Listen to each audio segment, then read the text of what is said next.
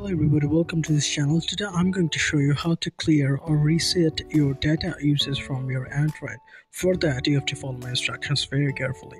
First of all, go to your settings option and from the search bar, search for data uses.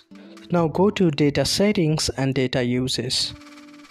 Now you can see that the option has been remarked.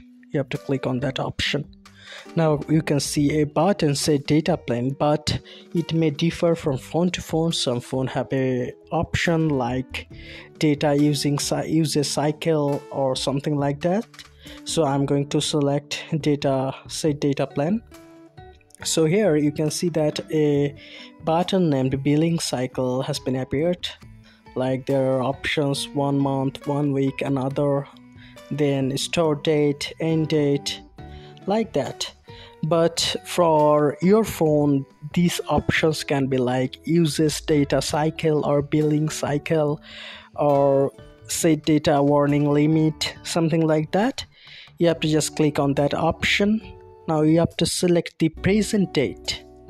Like today is 19th April, so I'm going to select the start date as 19th April, or you can set the data warning limit as the present date.